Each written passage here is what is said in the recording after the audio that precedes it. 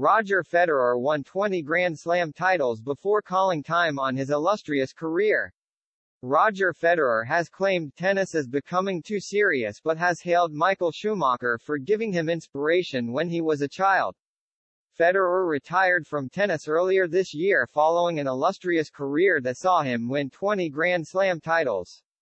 When I was growing up, I had Michael Schumacher to look up to, who was at the top for so long, Federer told The Daily Show.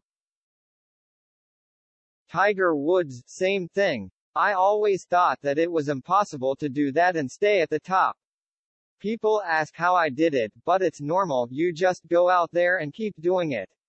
It's fun. Everybody else would like to be in your shoes. You have a duty to represent the sport and enjoy it while it lasts. I really feel like I squeezed that lemon until the last drop. I needed the likes of Pete Sampras to show me how it is at the top. And it's tough, but I had a lot of fun on the tour. I'm happy that I didn't take tennis that seriously or professionally. I know tennis is going in that direction, but I hope we don't lose the fun of it. Federer turned professional in 1998 and won his first Grand Slam title in 2003 when he defeated Mark Philippoussis in the Wimbledon final.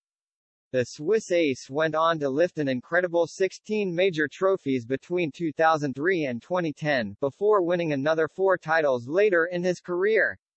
The 41-year-old finished his career with 8 Wimbledon titles,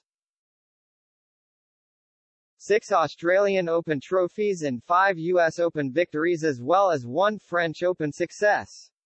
And his 20 Grand Slam titles means he is the third most successful men's singles player of all time after longtime rivals Rafael Nadal and Novak Djokovic, who have won 22 and 21 Grand Slams respectively. Federer was a popular player throughout his career and was adored for his carefree attacking style of tennis as well as his joyful persona off the court. And his latest comments suggest he feels the next generation of players aren't relaxed enough about the sport. This is not the end. Life goes on, Federer said after he retired following his appearance at the Laver Cup in September. I'm healthy, I'm happy, everything's great, and this is just a moment in time. The last 2 days have been tough to say the least. Thankfully in moments I totally forgot about it, slept great. Everything was wonderful, I could enjoy it I feel. And because of that I think I will be able to have a better recollection of how it went.